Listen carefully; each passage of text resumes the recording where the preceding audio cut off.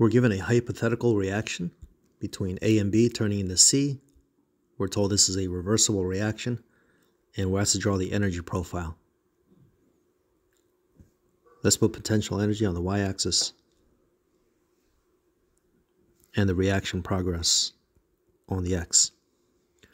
Now, we can see that the total energy change is negative 20 kilojoules. So this is an exothermic reaction in the forward direction because the system is losing energy.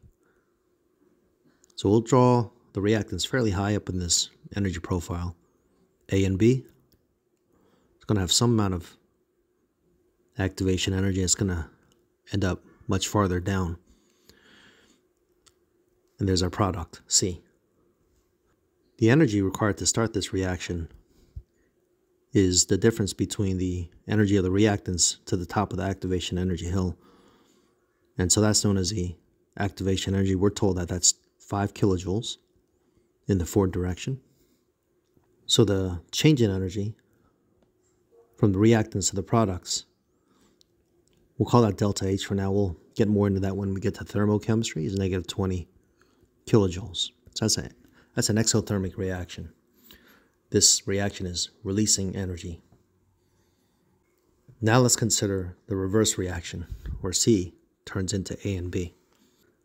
So the delta H here, the change in energy between the reactants and the products, is positive 20 kilojoules.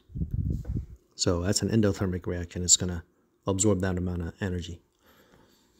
Now the activation energy is from the energy of the reactant, in this case C, to the top of that activation energy hill, that barrier. So the activation energy in the reverse direction is 25 kilojoules, because the total height of this peak from the reactants to the products is the 20 plus the 5.